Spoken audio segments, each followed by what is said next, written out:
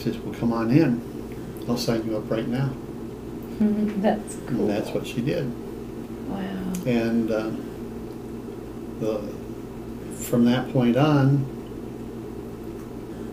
the pastor at our church had me start working with him a little bit, and I preached my first sermon about 3 or 4 months after that, and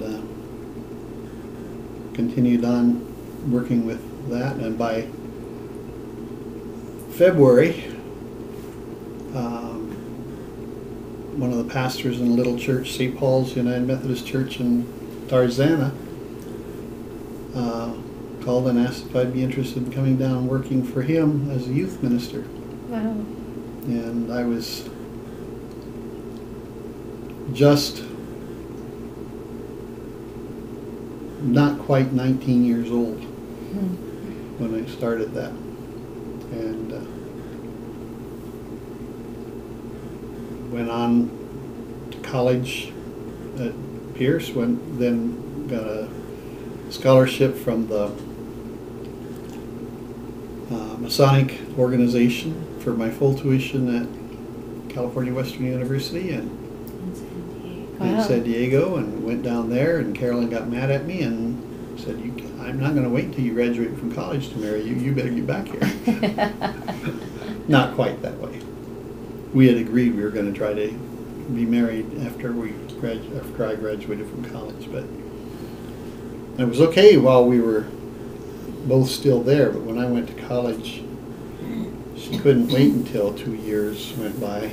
So she called and said, how about if we get married next summer instead of the year after? And I said, well, it'd be pretty tight, you know. I don't know if I can afford to keep you at that time, but you know, I understand. I miss you too. And so we said, well, let's talk it over with the folks, see what we can do, and so on. Well, we hung up. About not even 2 weeks later, she called again. She said, Jack, I can't wait until June. Can't we get married in between semesters?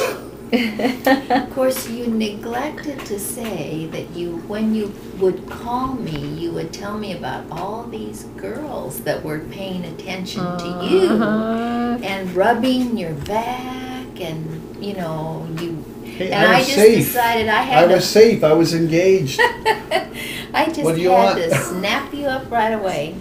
Nah. That's cool. How did you know, Mom, that God talked to Dad? You know, the truth is, I'd been down around the fire circle and had been talking to the pastor that had kind of led us through some of our devotions and stuff, and I just had a feeling all of a sudden that God had spoken to Dad, and that he was going to be a minister, and that I was going to marry him. And so when he told me, it wasn't a surprise, because I kind of had that feeling. And I don't know why, except that probably God put it in my heart too. I doubted he would have said that you would have been my wife if he hadn't already cleared it with you. So, anyhow, that's the way it happened. That's cool. Thank you so much for sharing that with us. And we've had many times when we had to walk up to those doors, press our nose against them and squeeze before it opened.